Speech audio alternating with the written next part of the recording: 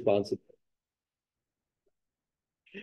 All right, we're going to be in Revelation chapter 8 tonight. If you're watching online, you can see the link there under the title to get the study resources if you'd like.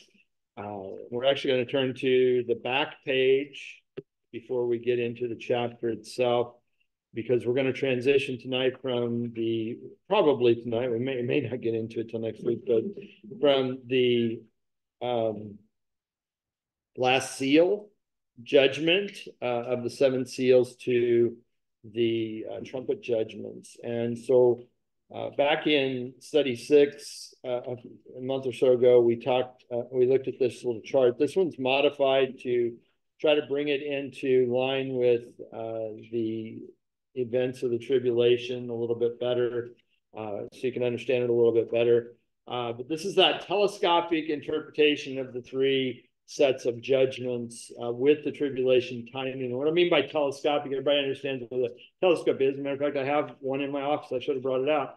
But if you ever, when you were a kid, or you've seen on television or a movie, especially those old pirate movies, they get those telescopes and it would expand out, and then you can smush it back down and it would collapse in on itself. That's exactly how these three sets of judgments work. We looked back in study 6, chapter 6 out. Some people think these are just three restatements of the same judgments, but they just can't be. And one of the reasons for that we're going to see tonight, because it's clear that as this seventh seal is opened by Jesus Christ, that it brings about a whole nother set of judgments with different events that happen. And certainly it's characterized different. You have judgments that are centered around seals on that scroll that we looked at several weeks ago. So each one of those seals, as it was broken or opened, a new judgment was brought. These are much different. These involve angels and trumpets. A different angel is going to sound a trumpet before each of these judgments happen. And then down the road, when we get to the seventh trumpet, when it sounds, it introduces the last set of judgments, which is the seven bowl or vial judgments, V-I-A-L, like a vial, what we would usually think of like a little test tube or something like that. Bowls is better because it has the idea of the Old Testament censers or bowls that incense was kept in and burned at the temple. So that's the idea there, and we'll see that when we get to it. So we've seen the first 6 judgments. We had the last couple of weeks in chapter 7 that interlude or parenthetic where we got to look at the 144,000 and the multitude that was saved or will be saved out of the great tribulation, and then the great praise that was offered we looked at last week in heaven, and some of those foreshadowing or looking forward, that fancy word, proleptically looking forward to the things that are going to happen at the end of the tribulation, at the end of the kingdom. God will wipe every tear away from their eyes and so forth there at the very end of the chapter. So as we look at the judgments, I've said before that the judgments are what help move the book along chronologically. So that it takes us through the 7-year tribulation. And we've talked in the past about the passages that give us that timing, both that the tribulation is 7 years long. We'll get that from Matthew 24, Luke 21, Daniel 9, and then also that it is divided into 3.5-year halves. And we also get that insight from the book of Daniel and intimated in Matthew 24 on the Olivet Discourse as well. So the tribulation begins again with not with the rapture of the church. Let's step back a second. The rapture of the church happens at some point. It is arguably the next event on God's prophetic calendar, so far as what we have in Scripture. Nothing else needs to happen for the rapture to happen. It could happen at any time. We talk about that word imminency, which means it is imminent. It can happen any moment. And as I said before, it would be so cool if it happened before I finished saying that statement and we went. But maybe that'll happen. But obviously didn't happen yet. But the rapture could happen at any moment. The next event after that is the treaty between the Antichrist, or the beast, as he's going to be called here in Revelation, and Israel. And we've looked at some of those details in Daniel 9 and Matthew 24. That's what starts God's prophetic clock ticking. The rapture doesn't necessarily do that. There's an undefined amount of time between the rapture and that treaty between Israel and the beast. It could be at the same time. It could be days, could be weeks. There's nothing biblically that says it can't be months or years. The rapture, again, is not tied to the beginning of the 70th week of Daniel or the tribulation period. What definitively in Daniel marks the beginning of the last week of Daniel's 70 weeks, which is the tribulation week, or 7 years, is that treaty. So whatever time period elapses, we don't know, but the clock starts to tick when the peace treaty is signed. The seal judgments begin sometime after that. And again, we don't have precise timing. Could they happen, as the peace treaty is signed? Could be shortly after, maybe. Could it be weeks or months? It could be. Could it be a year? It could be. Because one of the hallmarks of the early part of the tribulation is the way, we're seeing a lot of selling this week, and we're going to see a lot of selling next month and over the next few weeks and months, because what do we got going on? An Amber Alert or something? Okay. It doesn't bother me. I just want to make sure that we're not one of those storms that's going to pop up all of a sudden, as they're wont to do sometimes, that we need to take action or be aware of. It's not the trumpet. It's not. I hear what I was saying. It could be a year. Yeah, it could be a year. It can't be. You got to have 3.5 years before the next set of judgments, it appears. So it's probably, I know I say you've got a lot of selling going on. So one of the things to sell peace between the beast and the Antichrist, and to try to bring this coalition of nations and the world together around the beast, and now it's mine, and this treaty with Israel would be peace. And so it may be that God holds off the beginning of those judgments until that is sorted out. But at some point during the first 3.5 years, those 7 judgments are going to happen. Now, this is interpretational when the last trumpet or the last seal is open, and that brings us to chapter 8, where we're going to look at tonight. But my interpretation is that the last seal is probably the beginning of the last 3.5 years, which is often called the Great Tribulation. Now, it could be shortly before that, but the last seal really seems to take us to that midpoint and start the time when these very severe judgments are going to fall on the earth. Don't get me wrong, the first 6 judgments that happen in the seal judgments are severe. But it's like the old saying, you ain't seen nothing yet. And after the trumpet judgments, which are even more severe, you could say the same thing at the end of those. You ain't seen nothing yet, because the bowl judgments are even more destructive and severe.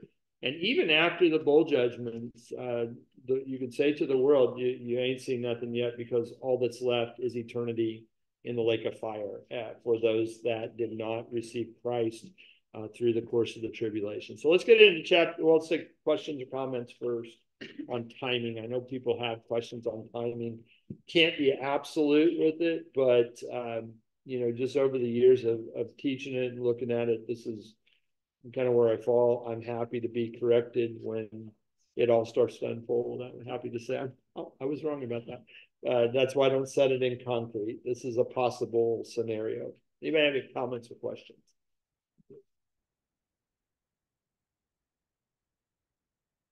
All right, well, let's look at chapter 8 then. Verse 1, when he opened the seventh seal. Now, the he, if you have a study Bible, certainly they don't always do this in the translations, but should be capitalized because this is speaking about Jesus Christ. It's talking about the Lamb who was as though he had been slain. That was introduced to us all the way back in chapter 5. He opened the seventh seal. He's the only one that has the authority to open the seventh seal. There was silence in heaven for about half an hour, and I saw the seven angels who stand before God, and to them were given seven trumpets. Then another angel, having a golden censer, came and stood at the altar. He was given much incense that he should offer it with the prayers of all the saints upon the golden altar, which was before the throne. And the smoke of the incense with the prayers of the saints ascended before God from the angel's hand. And the angel took the censer, filled it with fire from the altar, and threw it to the earth.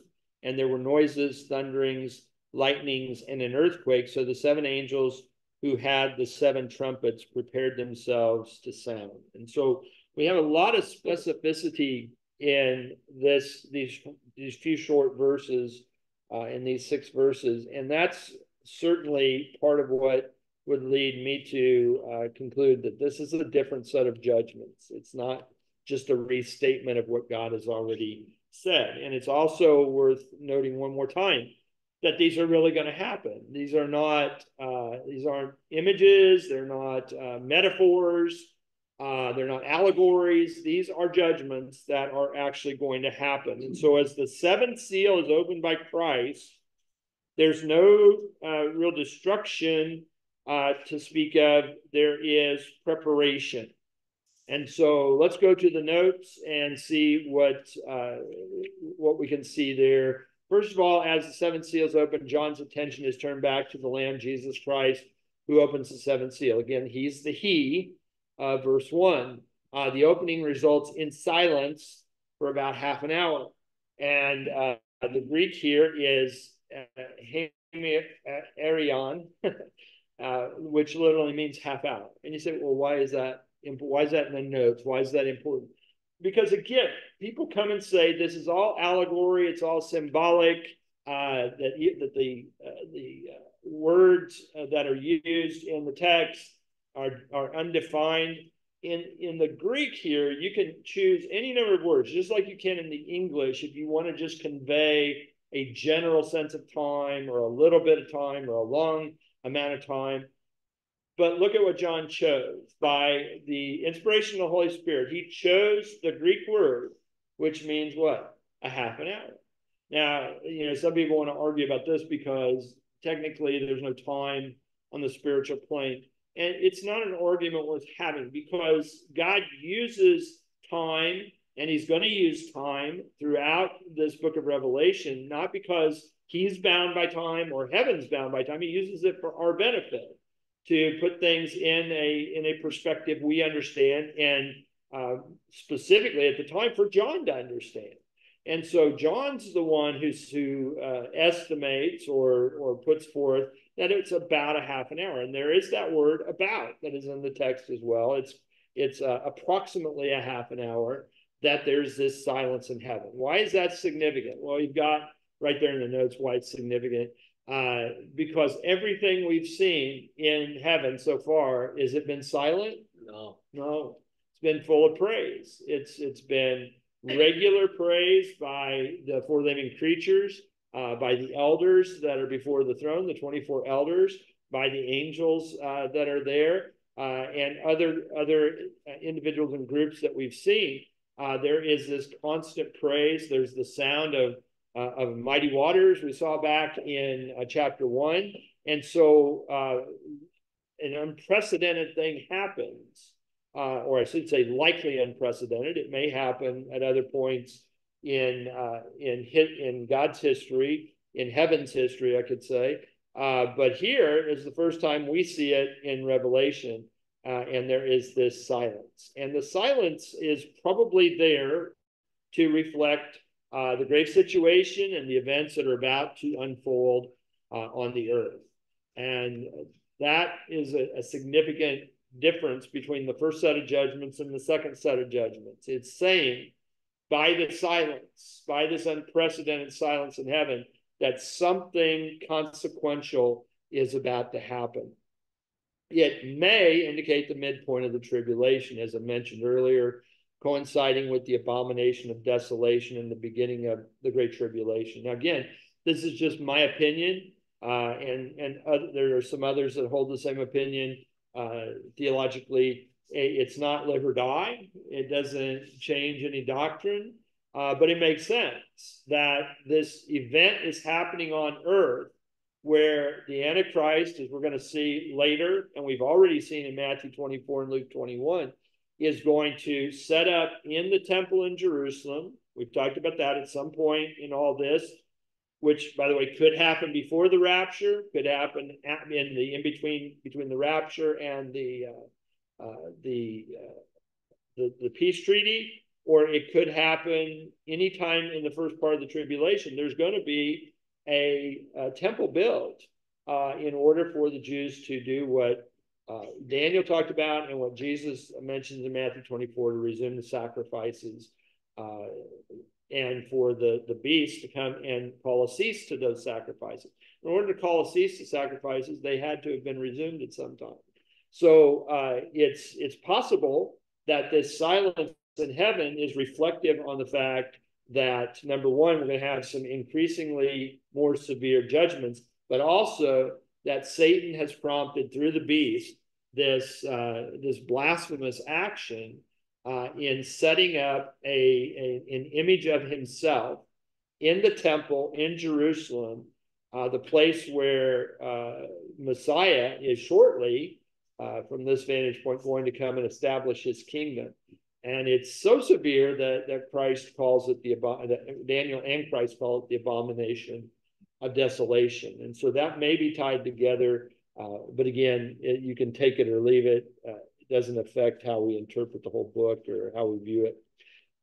There are 7 angels that are mentioned. They're given 7 trumpets, 1 trumpet each. And then an 8th angel carrying a golden censer, which again is a wide bowl. And in this case, carrying it, given what's in it, usually would have a chain attached to it, so that you could carry these hot coals in this metal bowl without getting burned. He takes this golden censer with a lot of incense in it, and he takes it to the altar that is before the throne of God. Let's see. I scrolled too far. Anybody have any comments or questions before we go on?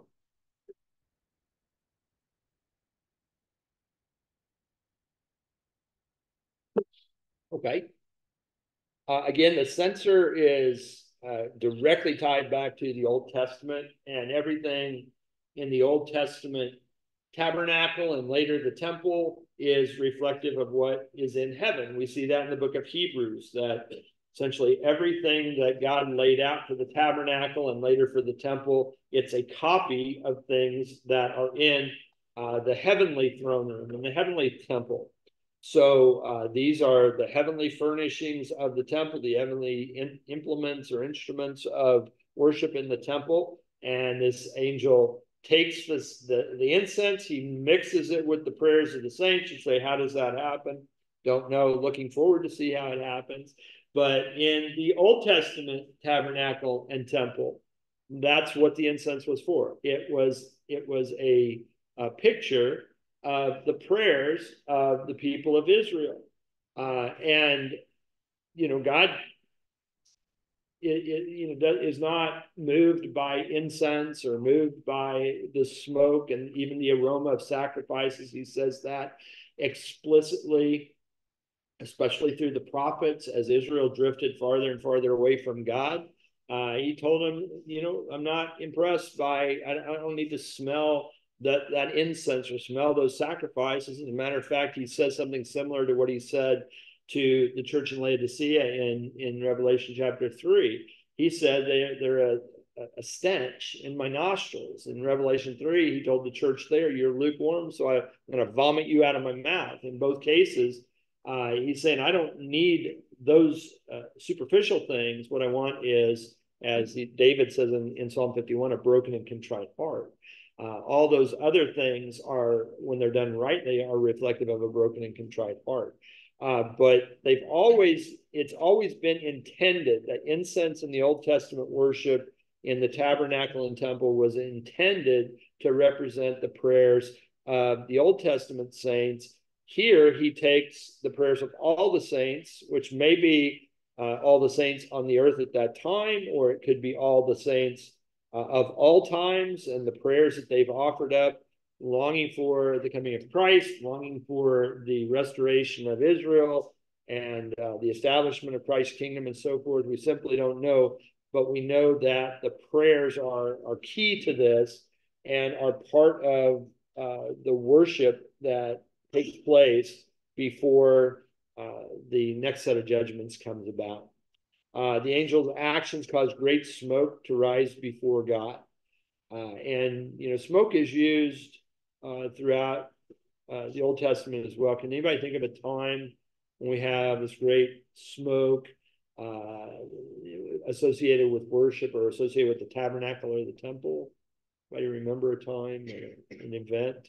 Well, when Solomon built the first temple, then it said that when they dedicated it to the Lord, that he actually came in there in a cloud of smoke.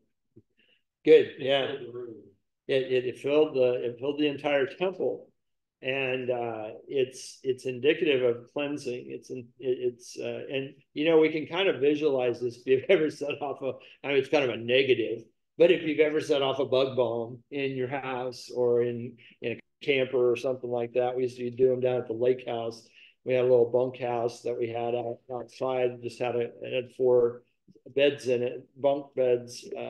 But it would get a lot of bugs in it. And if we took the teens down there, some of them wouldn't want to sleep in there because of the spiders. So we'd always make sure we set off a bug bomb before we left and try to keep the bugs down. But, you set that thing off and close the door and lock the door. And if there's a place for that smoke to escape, it starts, coming out the eaves or under the door or whatever. And this is similar in the sense that the presence of God in the temple, when Solomon completed the temple and gave his prayer of dedication, you have this smoke fill the temple, was indicating the presence of God, but it was also indicating a final purification of the temple, that it was ready. It was ready to be used to worship God. And there's a similarity to this here. There's this great smoke that rises up before God. It represents again the prayers of the saints, but it has that idea that the prayers of the saints, however that works before God, works with the will of God when we pray according to the will of God to accomplish what God wants to do. And then the angel does something interesting, and it's in line with the other things that we saw in the seal judgments. He takes the fire and the coals from the altar and he throws it to the earth. And when he does that, the fire and coals cast to the earth by the angel result in noises, thunderings, lightnings, and an earthquake. And what we talked about in the first set of judgments, in the seal judgments, is we have these very visual things that happen in heaven that don't necessarily happen in the same way on earth, but they have results on the earth. So we saw the 4 horsemen ride out one at a time in heaven, and John saw these horsemen, these either angelic or demonic horsemen ride out, and John saw them. He was able to describe them, even to the color of the horses and what they were holding and so forth. But it doesn't mean that the people on earth are going to see, this horse and rider come out of the sky. They are going to see that later in Revelation 19, when Christ comes with all his saints. That's an event that all of earth sees. John and the folks in heaven and the beings in heaven see the things from the first judgments happen in heaven, but they're not necessarily seen on earth. But what is seen on earth are the effects. And so you have the writer that comes out and famine results on the earth, and you have the writer that comes out and war results on earth. We have the same thing here. Doesn't mean that, you know, at this point that the fire and such is going to happen, although we do get to see that there is going to be hail and fire mingle with blood come down in the first trumpet. But whether that's the same as this, we don't know. But what we do know is he throws this to the earth, and the results are not necessarily fire falling on the earth, but it is noise, thunderings, lightnings, and earthquake. And it is most likely letting the earth know, letting mankind know, whether they recognize it as a sign from God or not, that something significant is coming. This next set of judgments is coming. All right, before we get into the trumpet judgment. So that's the seventh seal. That's the last one. And as that is open, it paves the way for the next set of judgments. Comments, questions, Marty? When the angel cast down this censer, doesn't look like it's going to be a localized event on the earth. It looks like it's going to be worldwide. Yeah, that's a good observation. All of the judgments are worldwide. They have effects across the whole earth. And we're going to see that more specifically in these trumpet judgments because of the terminology that John uses in the results. For example, in this first trumpet, it says a third of the trees were burned up and all the green grass was burned up. And I should go back before that. He says they were thrown to the earth and all the third of the trees were burned up and all the green grass. So it is not just suggestive, it's a statement that this is a worldwide event. This is the flood event on steroids, if you will, because we're going to have successive judgments that affect the entire earth. It's not just in Israel. It's not just in Babylon, wherever Babylon may be indicative of. As we get later in the book of Revelation, it has consequences on the whole earth, because by this time, the whole earth has begun to follow after Antichrist, except for those that have come to faith in Christ and those and are protected by God. So good observation. You're right. Anyone else? This is the prayers of the saints. So that would be the believers that are left here on earth. Right? Possibly, yeah. It could be just those. It could be the prayers that have been offered from times past, from all the way back. And the suggestion there, from that interpretation, it's going all the way back to Adam, when God first made a promise of a redeemer. And from that time forward, even though we don't have every member of every generation recorded praying for God's redemption, the suggestion is that as the oral history of God's promises is passed down, and then later as Moses records them, that at least a remnant of people were praying for God's redemption, and then later specifically praying for the one that Moses said would come after him, that would be like him, but greater than him. And then later, when we get the Davidic covenant, praying specifically for Messiah. And then now, for us today, as the church, praying for the return of Jesus Christ, because we have all this information that hooks together and gives us the full picture eventually. So there's two schools of thought on that, Randy, that it could just be the believers on the earth at that time, but it could be that God has stored up, as we're going to see, he's stored up judgment, that he stored up the prayers of faithful saints, Old Testament saints, and New Testament saints as well, that have prayed for this event, the culmination of all things, and the revelation of Jesus Christ. Even though all those believers would be raptured. Yes, even though they've gone on, either are in God's presence or again, the disposition of the Old Testament saints is not super clear whether they're resurrected yet or whether they're resurrected at the kingdom.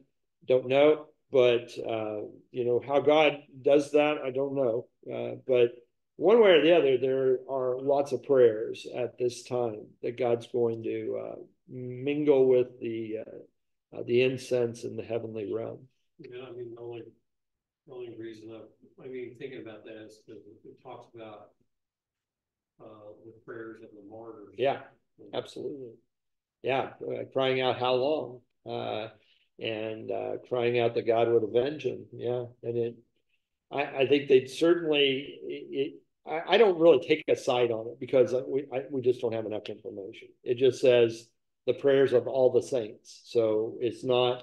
It doesn't. It's not specific enough for us to say it's only them. But prayer's a powerful thing, and so it's not that we need all the prayers from all the way back to Adam, but it could be. God values prayer. He always has valued prayer. He still does. He will, obviously, here in Revelation. So it's one more reminder for us, and something we've been focusing on, monthly and regularly, just the importance of going to the Lord in prayer, certainly with individual needs, but boy, as we see things unfold in our country and in the world and in Israel, we need to be praying because God values prayer. And it's not that we're going to change the will of God. It's that we're going to pray according to the will of God. And that even as God's will is done, that people will see their need for Christ and will come to know him as their Savior. Amen. Anyone else? Let's take a look at that first trumpet. It'll be better than that. The first angel sounded, and the result, so much like Jesus opens each seal, and the result is, here's what happens. The first trumpet sounds, the first angel sounds his trumpet, and hail and fire followed. And so we have an action, a sound by the angel, and the result. What followed that sound? Hail and fire followed and mingled with blood, and they were thrown to the earth, and a third of the trees were burned up, and all the green grass was burned up. Now, again, John sees and hears events in heaven. Will the earth hear that trumpet? Don't know. Probably not. And you say, what would be your basis? Well, it would be the same basis as Paul's conversion on the road to Damascus in Acts chapter 9. And you'll recall that, Paul saw and heard everything. He saw Christ and he heard Christ's voice.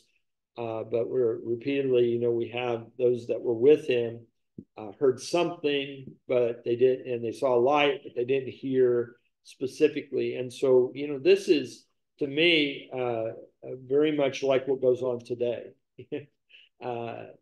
Caleb's been in Romans. Romans makes clear that God has given us creation as a witness. The book of Psalms tells us that the heavens declare the glories of God in Psalm 19. If we walk out here, and I think it's important to say when we walk out into God's creation, not necessarily in here, this is our creation. Okay, this building and the lights and the tiles and all that, as nice as it is, and it keeps us cool and keeps the rain and snow off our heads, but this is our creation. This really doesn't speak. Within here, it's we who speak. We speak by praising God. We speak by preaching and teaching the word and by encouraging one another.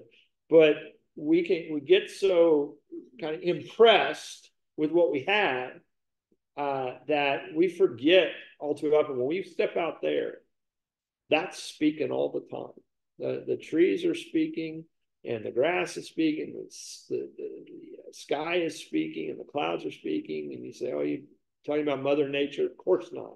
I appreciated what Donna said in her and Steve's testimony a few weeks ago that's one of her trigger terms, Mother Nature. There is no Mother Nature.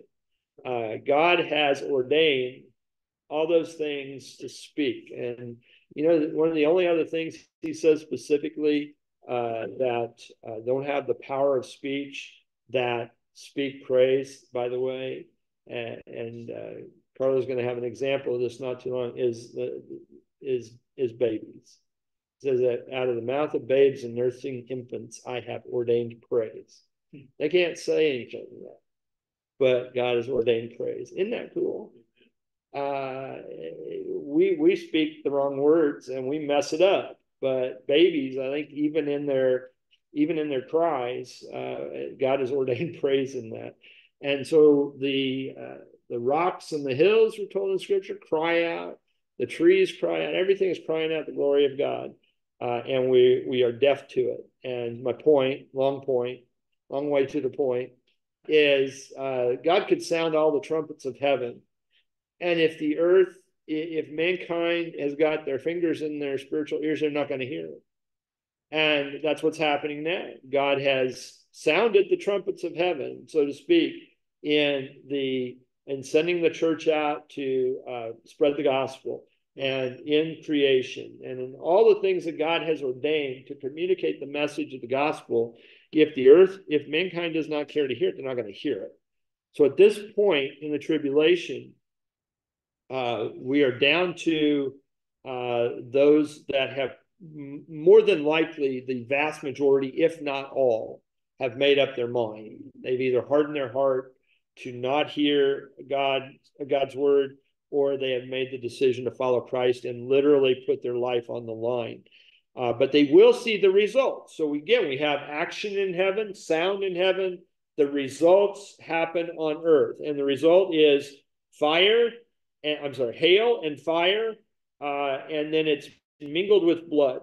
And so this could be a couple of things. It could be volcanic eruptions related to the earthquake a couple of verses back. It could be, again, meteors or asteroids coming from the sky. It could be, again, as we talked about a couple of weeks ago, man-made objects falling out of space. Just the amazing number of satellites and space junk that is floating above us is a little bit scary.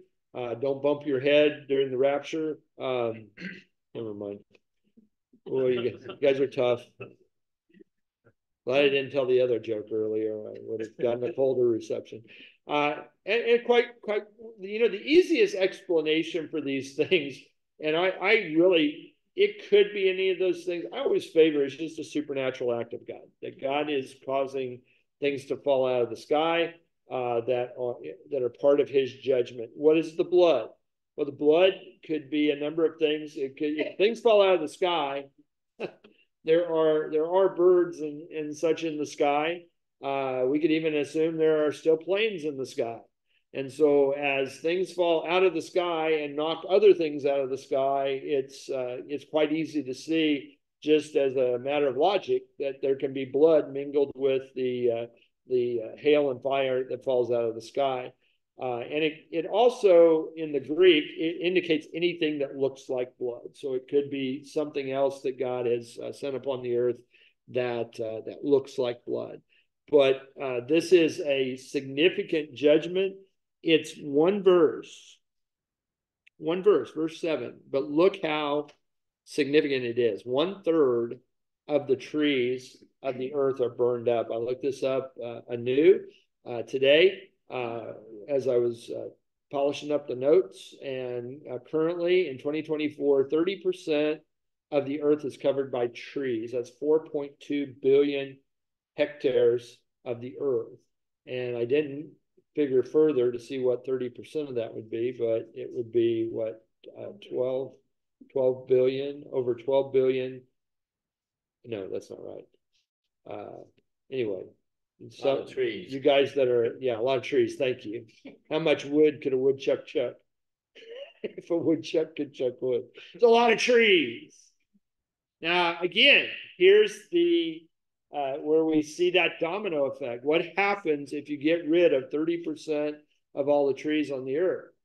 Well, You lose a lot of oxygen. you lose a lot of oxygen, you lose a lot of food because a good number of trees produce fruit, produce resources for all manner of things, and so it has a domino effect on the economy as well as the ecology, and it's instantaneous. It doesn't tell us that this is a 1-day event or 1-week event, as we see going back to God judging Egypt in Exodus. Some of those stretched out for, were just single-day events. Some of them stretched out over a course of days or weeks.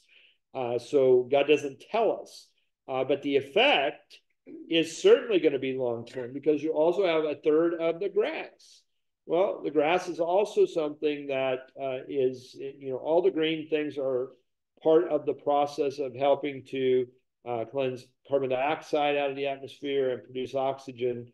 And also, what effect would a third of the grass, which, by the way, is 20 to 40% of the earth is covered by grass, and the big span there is, as I was reading, is because it depends on what you consider grass.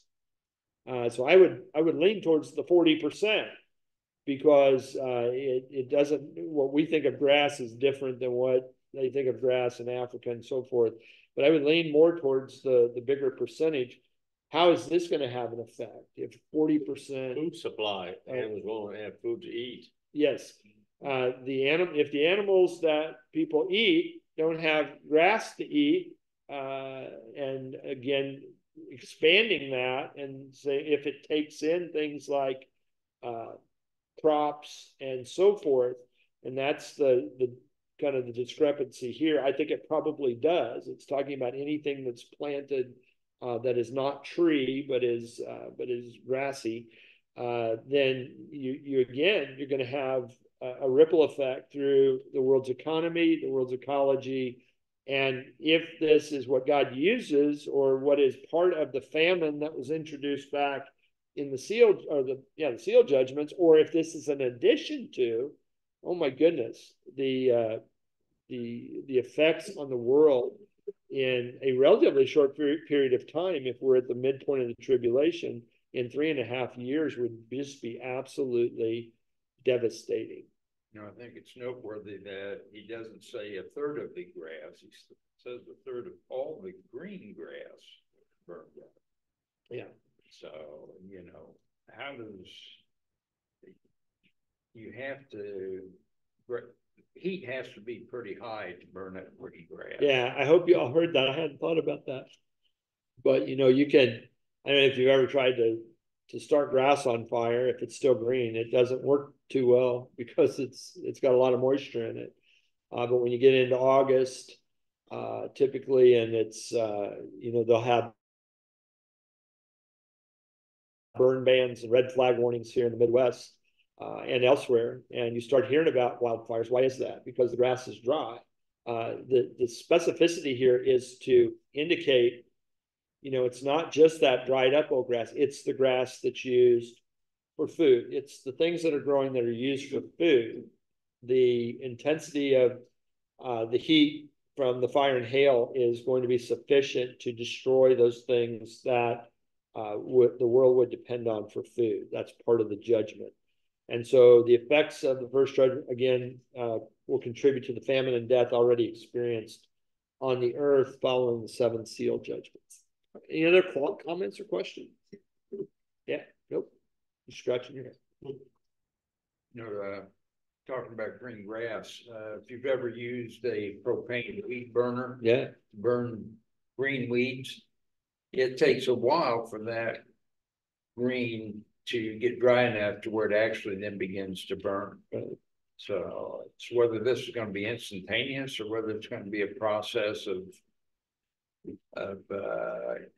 yeah, and understand this is what God has set forth as far as some specifics. But if you have hail and fire coming from heaven, what else is going to be burned up? It doesn't mean that buildings are going to be exempt. There's going to be a lot of roofing contractors out. I don't think they're going to be worried about that.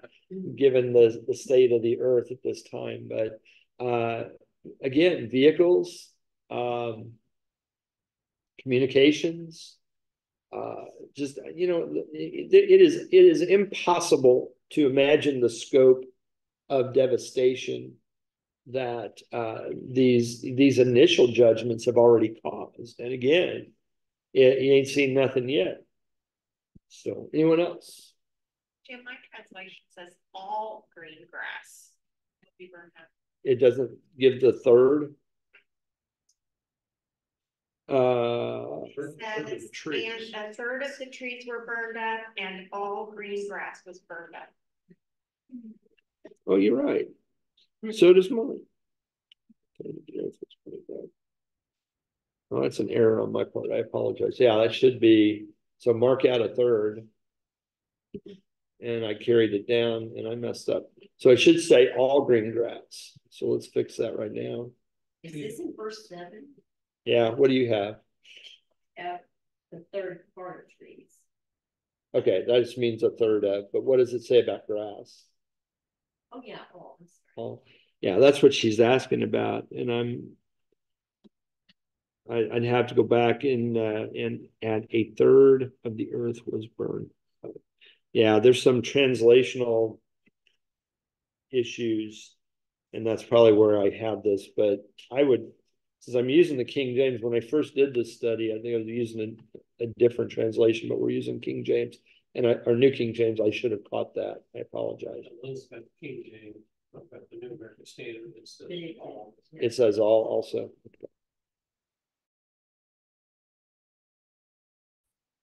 What does it all mean? All means all. Change that. Thank you.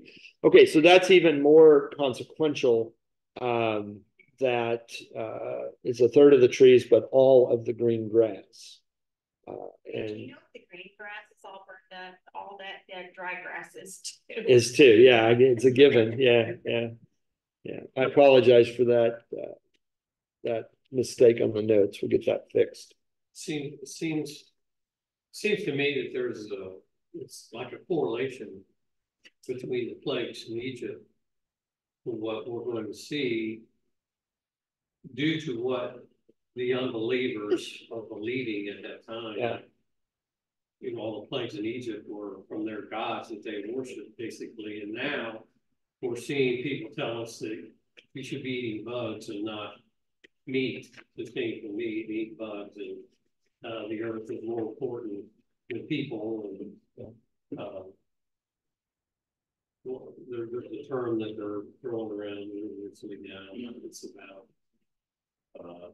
the earth, Biodiversity, climate change, and things like that. And all that. Yeah, one of the things that we talked about at the last time that we looked at this in 2013, I think, is it's interesting how many of these, if you step back from them,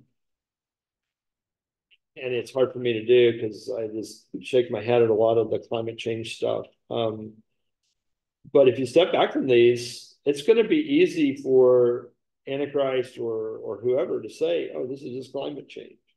We've been trying to tell you for years, this is going to happen. And look, it's happening. And instead of saying this is the hand of God, it's just climate change and it's all our fault. And so that's a great connection. The other thing that is so important about what Randy said is the purpose of these judgments, again, is we get it kind of backwards. It's not about punishment. It's about trying to change hardened hearts. And that was the purpose of the plagues in Egypt. It wasn't that God delighted in punishing the Egyptians. What was the constant refrain? It was that Pharaoh relented, but then his heart was hardened. He hardened his heart, or later that God hardened his heart. And that's a whole different conversation. But all that means is that God let him have the heart he wanted. It didn't mean that God intervened and said, I'm trying to change your heart, but I'm not going to let your heart change. It's that God turned him over, as Romans says. It's really the outflow of what we see later in the New Testament, that God turned them over to his desires. And the same thing's happening here. God is doing these things with the gracious hope that mankind will hear the trumpet, that they'll hear that this is coming from God. But man's conclusion is, oh no, this is whatever they're going to conclude, climate change or alien invasion or whatever, or just happenstance. And they'll reason, what Roger, my pastor, always said, they will reason logically to a wrong conclusion.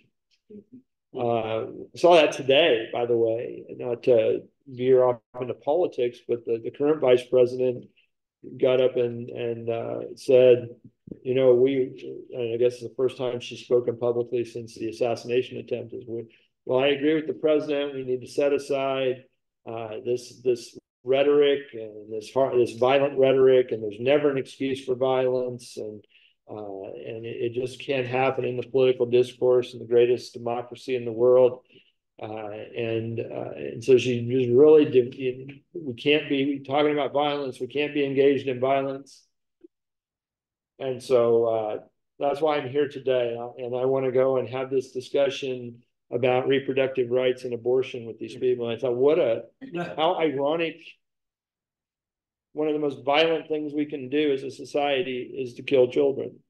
And here we're not going to talk about violence, but we're going to go talk about violence. But they don't see the connection, is my point.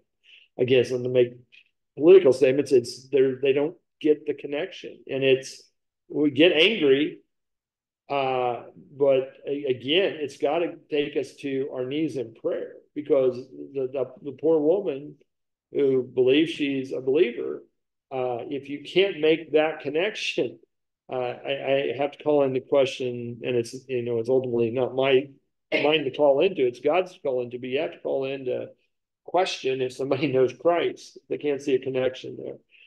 And the same thing happened in Egypt, the same thing happened in Israel, the same thing was happening in some of those early churches in Revelation 2 and 3. God is trying to soften their hearts, and it's happening today. And then it's going to happen on a grand scale in the end times. God is trying to call out to the hardened hearts of the world, but let's not get cocky. Today, he's calling out to those hearts.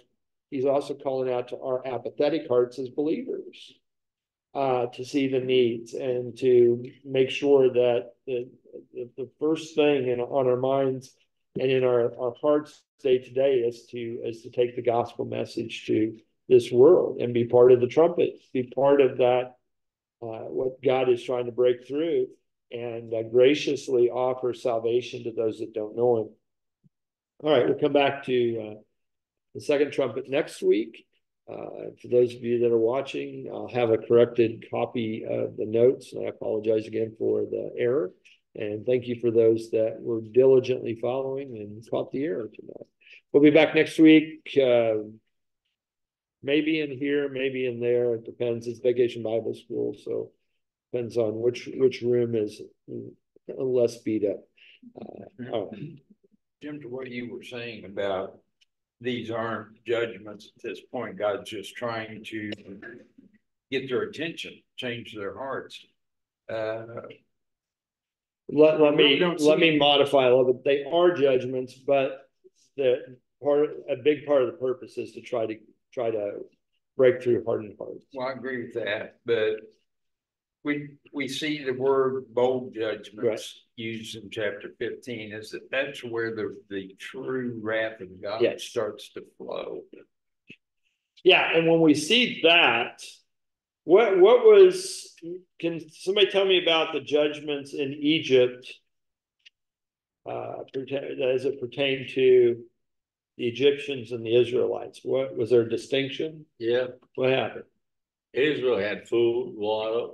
Egypt didn't have. They got famine, blisters, floods. Yeah, the animals all dying, starvation. The Jews were unaffected by the plagues, and the Egyptians were not. And so there's a thought process, and especially, and we are going to see this in the last judgments, that God shelters the remaining Jewish believers and Gentile believers in the wilderness during the closing days of the tribulation. So it's very clear that the judgments that are affecting the rest of the world are not going to affect that group of people. God is at that time, when we get to the end of the tribulation, God is sheltering those folks to go into the kingdom, and he will preserve them through the remainder of the tribulation. Now, through the rest of the tribulation, you have believers that live, and you have believers that die, that are martyred, perhaps some believers that are killed in the aftermath or the effects of the judgments.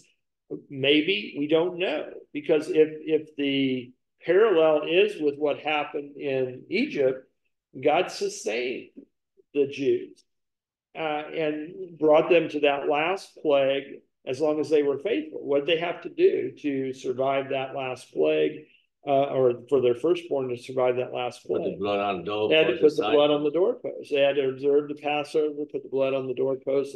I will pass over you. And so that would be possibly indicative of believers during the tribulation, that they have to be believers and they have to make their stand for the Lord. And that would be why we would say, we'd often conclude that if someone comes and says, well, I'm a Christian, but I'm going to cover all my bases, I'm going to go take the mark of the beast so I can get food for the church, or I can get food for my family. And that may be one of those very same things that we had in Egypt, where if a Jew did not believe and by faith put that blood on the doorpost, then the firstborn in that house died. And we might have a similar situation in the tribulation. Now, that definitively don't know, doesn't tell us for sure, but it sure seems like a powerful parallel when we look at these judgments that God is giving mankind an opportunity. By the time we get to the bowl judgments, it appears there's no more opportunities. And we're going to see why when we get closer to that. That everybody's made their choice at that time. And if they've hardened their hearts, they're hardened against God and they cannot come back from that. So, all right, we'll come back. And if you have further questions, jot them down. We'll come back to this next week.